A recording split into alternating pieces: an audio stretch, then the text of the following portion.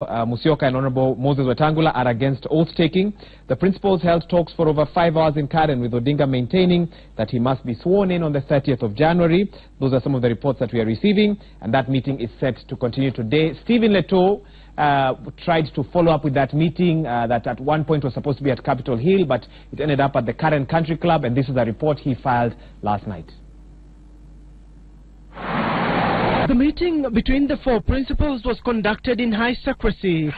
The summit choosing to hold the crisis talks at the Karen Country Club away from the public eye. Minutes before 5 p.m., Raila Odinga's convoy drove off, signaling the end of the meeting. The sources have described as tense and inconclusive. The high level of secrecy exhibited by both the principals and their handlers, a clear indication that all was not well within the coalition. Between 1 p.m. and 2:30 p.m., Wiper leader Kalonzo Musyoka hosted Ford Kenya leader Moses Wetangula and his ANC counterpart Musalia Mudavadi at his current residence. Multiple sources told Citizen TV that during the meeting, the three principals sought to take a common stand against the planned swearing in, a position that will isolate Odinga were they to take a vote on the matter. Musyoka and Wetangula are said to have been firmly against the Odinga oath-taking, while Mudavadi was non-committal on the matter. All the three met. Odinga was waiting for the confirmation of the venue that was shifted to two different places before settling on the Karen Country Club. Siku ya Jumatatu tuko na mkutano Weta, Raila, Kalonzo na Mudavadi. Yale tutasungumuza tutawaambia. Sources have further revealed that the principals discussed the merits and demerits of the Raila Odinga and Kalonzo Musyoka inauguration. The Odinga side wary of a possible backlash from supporters should they call off the inauguration for a second time. Odinga's camp yet to settle on an alternative route that will appease supporters and sustain the anti-Jubilee rhetoric.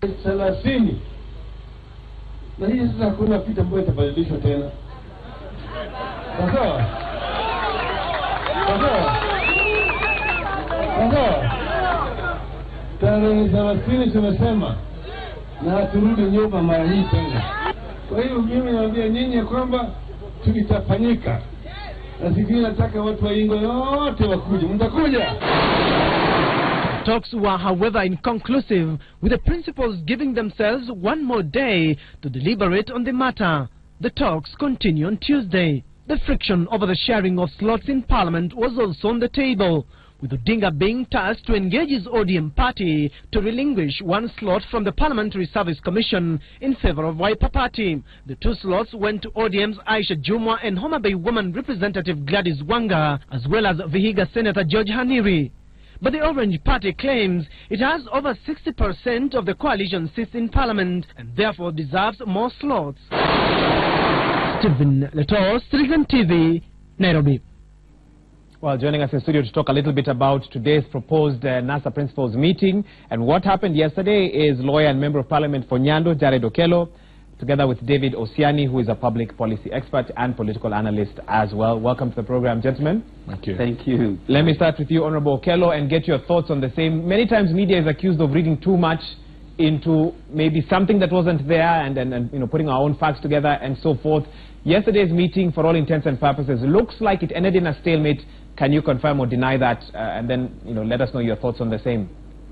Well, thank you so much, my brother Wahiga. Nice to see you in 2018. And Happy New Year to you too. Happy New Year, together with the citizens' fraternity. My heart firstly goes out to the Kiambu tragedy victims. My heart is in prayers with their family and friends. And I hope that God in His good dosage will be able to heal them from this kind of trouble that met them this morning. So we are praying with them as a nation, we are praying with them as NASA coalition. Now, coming back to your question as regards the perceived fallout from yesterday's meeting, it is true that we have had series of discussions pertaining to the impending swearing in scheduled for 30th of January, which is coming up in exactly 2 weeks. When issues of logistics are being handled, particularly with an issue with such greater volatility as swearing in, people are bound to disagree on certain elements. NASA is a coalition of various political parties and organizations, and even within the parties themselves, forget about the apex, which stands as NASA coalition. You are bound to have people disagreeing on several issues. When you come to NASA as a coalition, there are intra-political parties and intra-coalition disagreements, which have certain times potential to create a rift amongst the coalition partners. Allow me to interrupt you there. You talk about logistics, making it sound like the issue is not January 30th, the issue is how to make it happen. But from the reports we are receiving, it does appear that some of the principals are against a swearing in at all. Is that correct? The meeting that was convened yesterday, as a matter of fact, with all intent and purposes, didn't envisage a situation where the presence was to be in place, and that is why we kept on shifting, the venue for the meetings in a bid to also divert interest from the public and that of the media in particular. Now, how media came to find out that we were based at the Current Country Club is still a mystery to us. It is our job to find out. On that, you did a good job. But again, even after the meeting, we had not planned to, appraise the nation on the degree of our talks and the levels at which the preparations for the swearing in have reached. So can you deny that there is a split in terms of the thinking of the four principles, that some are for the swearing in and others are against? Not any that is within our coalition, but we have seen that within the press. I can comfortably say that the meeting was convened yesterday with all the principals. A follow-up meeting is scheduled for today, and that is a testament that really there is nothing in the degree of a disagreement that has the potential to either vacate the 30th date for swearing in, or any that has the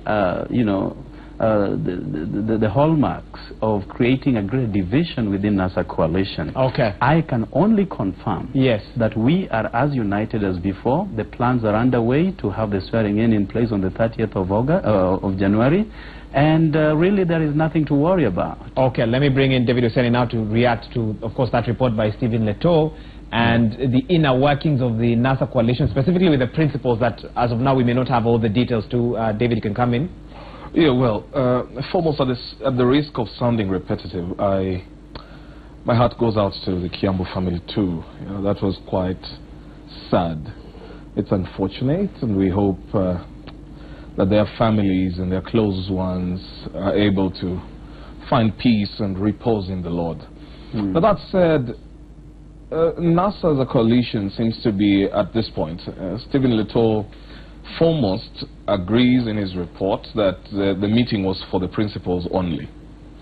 My assumption, therefore, is should there have been any wind of information, it must be from one of the principals, which I don't foresee unless it's the political games, which is possible. Now, you must understand the context here. The context being that all the four gentlemen are prospectively looking at the presidency at some point in their lives. At the very immediate, in the very immediate future, the former Right Honorable Prime Minister Raila Odinga hopes to be president. Kalonzo, Wetangula, and even Musalia Mudavadi hope to lead this nation at some point. And so it is very likely that there would be actions taken to feed that selfish standpoint for each of them. Now, what seems to be happening, if I were to borrow from what Leto has said, is Leto is pointing to 3 verses 1. I wouldn't be quick to neither confirm nor deny. I mean, Jared would do that. He's on that side of the political end, and he may understand better the inner workings. However, as I said before, Wahiga, whenever Raila Odinga has intimated that he wants to be sworn in, I have clarified that you must understand that symbolism is one of the most powerful, ways of communication. When Raila says, I will be sworn in, I am almost certain that the former Prime Minister is not under any illusion that he would take the state power. Far from it.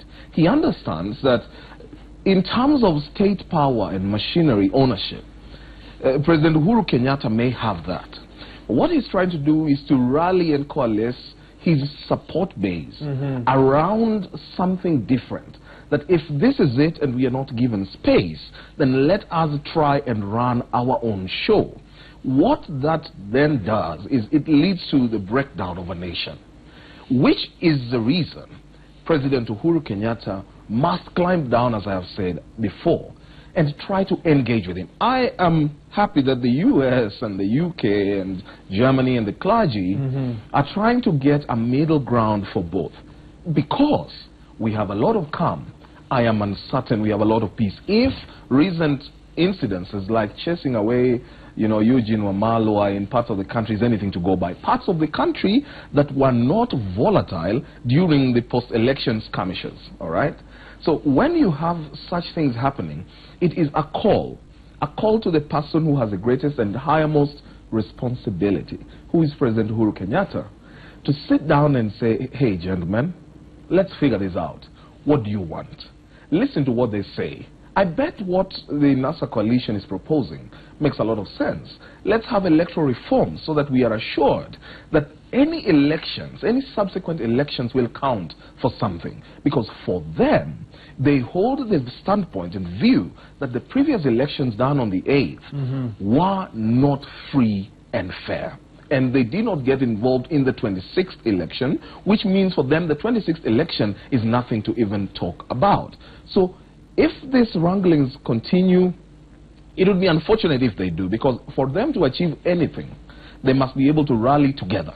Okay. So if one group within them, splits away and says, no, we are not going to be party to it, then it may well be a forgotten cause. I'd like to get a reaction from Honorable Okello on the same, and also find out from you. We've seen a situation where President Uhuru Kenyatta, in the process of forming his cabinet, what we have is a partial list right now.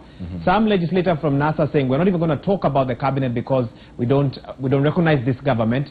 But over the weekend, we saw, for example, Honorable Wetangula appealing to the president to pick people from all regions, make it an all-inclusive cabinet, making it look like certain sections of NASA are speaking with different voices. One side saying, wait a minute, we are not even going to talk about the cabinet. But another side saying, there is a cabinet, please pick people from XYZ regions as well. Does that not show your followers that slowly but surely some cracks are appearing within the NASA coalition, Honorable Okello? Well, thank you very much. We have, as a nation, noted a lot of discord, particularly those pertaining to our economic endowment and economic progress. This kind of standoff that has been in place since the August 8th is what has created all this acrimony and all the troubles and problems we perennially experience as a nation. What NASA is saying, and my brother has alluded to the intent to carry out some dialogue, what we are saying is that dialogue is good so that the country can move towards the same direction. Left unattended, this country is headed to the abyss of annihilation on all fronts, and we are saying therefore that this is the time that we came together as a nation, address issues bedeviling the country, so that together we can move on. And what we are saying therefore is that one of the fundamental subjects that must form part of that structured dialogue is electoral justice. We have seen 3 terms in a row, every electoral cycle. Having come out of any election, there is always friction. That is a creation of a bungled election since the year 2007. So if every election Kenya is going to have this kind of tension, we are saying we cannot live like that. We must be rest assured that when we cast our votes at the ballot, it will be properly counted and election victors shall be announced. Without which, therefore, we have to then bear the brunt of friction and fragmentation of the Republic of Kenya.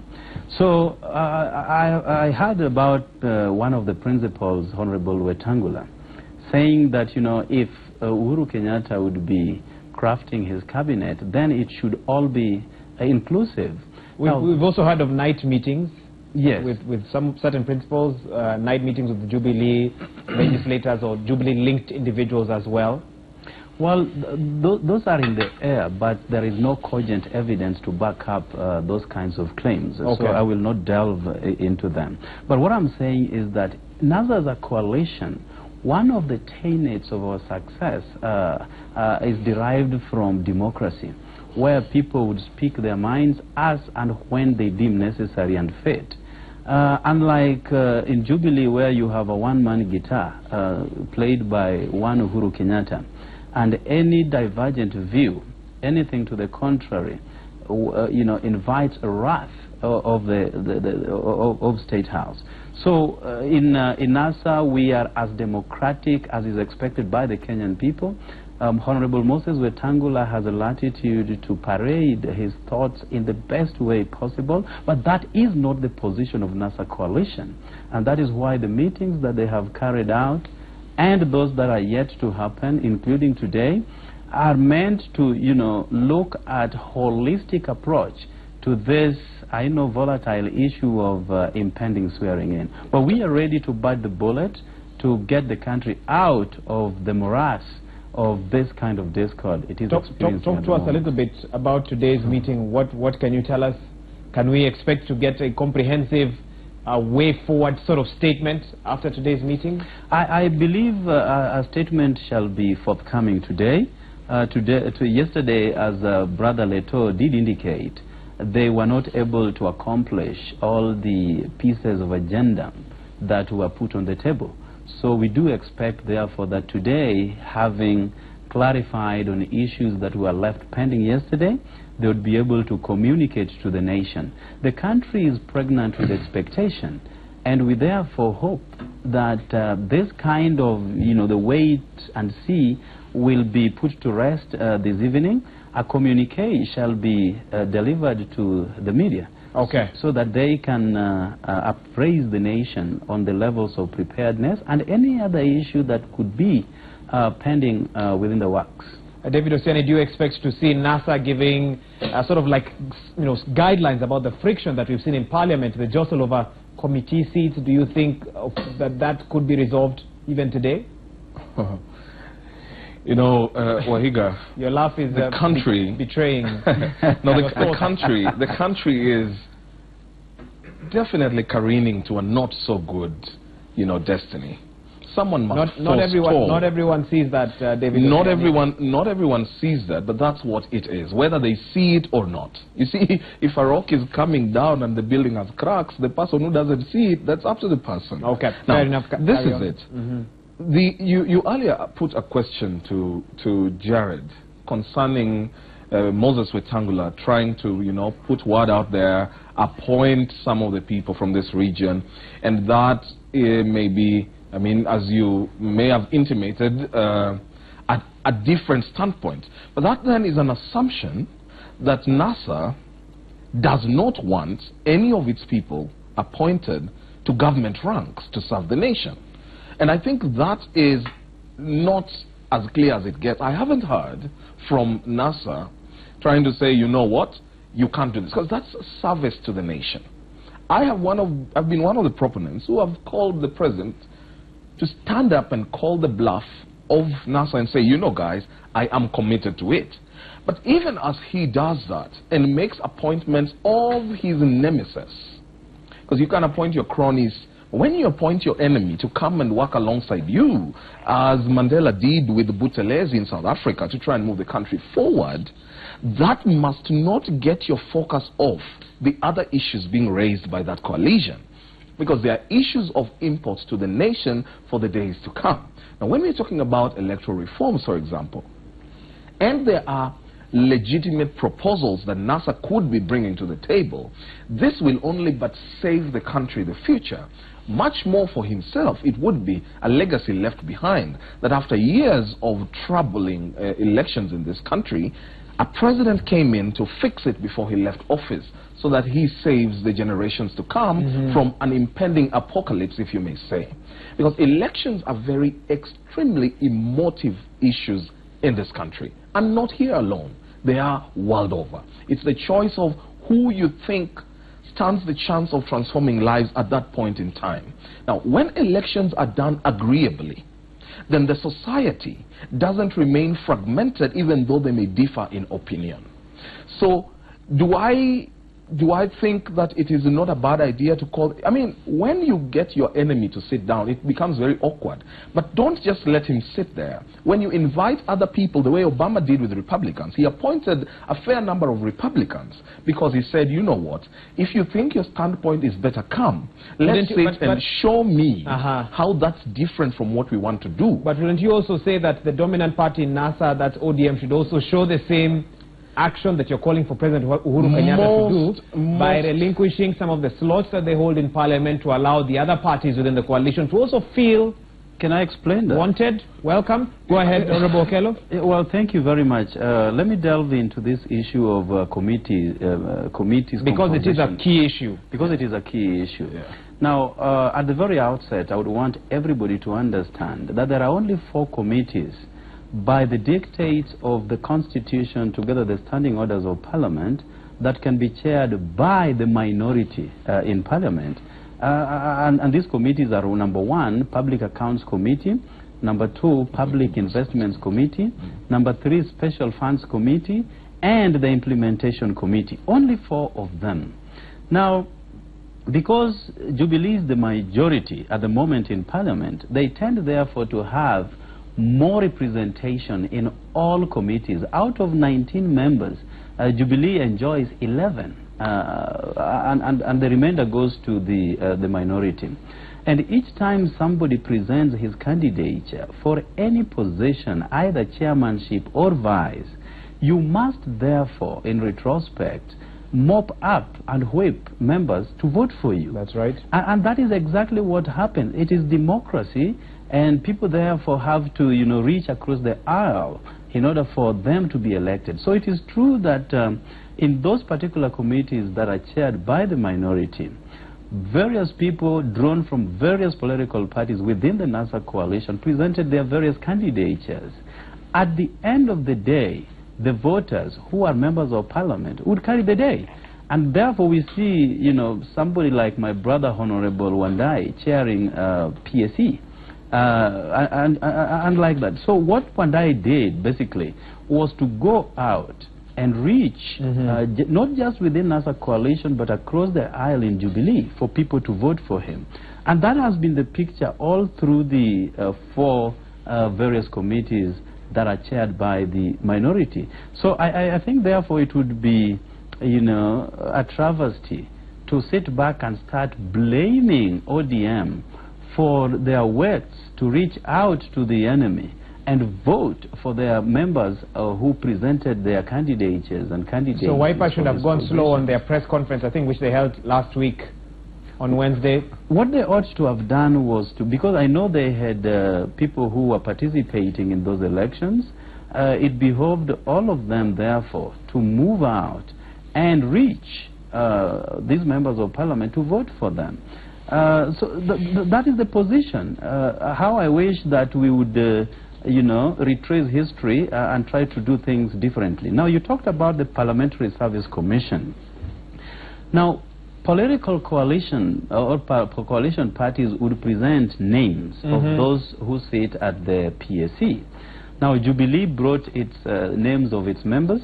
NASA also presented a list of 3. That's right. According to the standing orders. But, there was a stalemate from both divides. Jubilee was in total disagreement with the people who were presented in Parliament to represent their interests at the Parliamentary Service Commission. And there were little mamas also on the side of NASA coalition. And therefore, the whole exercise was vacated to a later date. Okay. So at the moment, we do not have substantive members of Parliamentary Service Commission.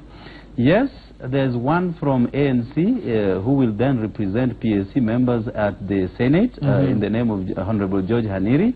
And two, from NASA coalition, Honorable Gladys Wanga and John, what's her name? Aisha Jumwa. Aisha Jumwa. That's Aisha right. Jumwa, yes. Oh. So, going by that, therefore, Briefly. you can see a 2-to-1. And just as somebody has properly alluded, ODM controls 65% of its membership within NASA coalition. So it's only fair that if numerically speaking, therefore, we need therefore to get 2/3 out of 3, and that is exactly what we have done. Fair enough. I need to get a yes or no answer from you. You have been on record saying that if NASA leader Raila Odinga is not sworn in, you will resign. Is that still the case? That is still the case. Thank you. I did that, and I talked to the NASA principal, Honorable Raila Odinga, and he did indicate to me unequivocally that he is carrying the Bible on the 30th. Therefore, I have no reason to go. But if anything would change, therefore, I'm heading home. You are heading home. For the record. David Otiene, I can allow you to put in a final word. No, I'm only saying ODM, as the Member of Parliament, Fanyando Jared, indicates, fine, they have a 65 or 60% stake. But building a union takes more than just having the majority. Sometimes it takes making sacrifices. That is what we have called, you know, time and again reminded Jubilee. Never abuse your tyranny. Your tyranny must always take into consideration that there are other people who may have legitimate reason. For the sake of union, occasionally you must make, you know, some sacrifices. So just the same way we have been on record to tell Jubilee, then the bigger brother ODM, and yes, you know, I mean, I'm a life member of ODM, but if this is it, then you people as ODM must also make that sacrifice. If you're going to build a concerted union, if NASA is going to stand a chance of getting together, being glued, then that must be the case. You know, you don't sweep and mop up everything. Yes, you have the right to. It's a right. You have the right to. But there are moments when you have to cede your right for the sake of the others. But that said, I am hoping that the talks around moving the country forward and building a future for the nation will, you know, will be fruitful before the 30th, so that the country can move forward. Because if it doesn't, you have the former Prime Minister Raila Odinga, you know, he's battle-hardened. What is it you will do to him? If he decided to go for the swearing in, he will. Will he have a massive following? Of course, almost half of the country. I mean, if possibly a few others would say, we are not going to support his standpoint. Even then, he enjoys support in some of the backyards of some of the principals more than the principals themselves may enjoy. So what's it that would best work for the country? Mediation and coming to a middle ground between him and President Uhuru Kenyatta, so that we can move the country forward. If not, if both of them take their two standpoints, I can almost but guarantee you we are headed for a stalemate and a deadlock, and that is not what this country needs. Thank you. It's not good for its economy, it's not good for its politics, it's not good socially for this country at this point. Thank you, David Oseni. I think I'll leave you with that last word. Thank you. And of course, your call to all the big players, whether the big players in NASA, to be magnanimous, and of course, for Jubilee, who has majority across the country in all aspects, also to be magnanimous in how they conduct themselves. That's how we wind up this discussion. Lawyer and Member of Parliament for Nyando, Honorable Jared Okello, thank you so much for being here with us. And David Osiani, public policy expert and also a political analyst, for finding time to be here with us as well. Thank you. Well, we wind up the English edition of Citizen Extra by telling you a little bit about what's happening on the global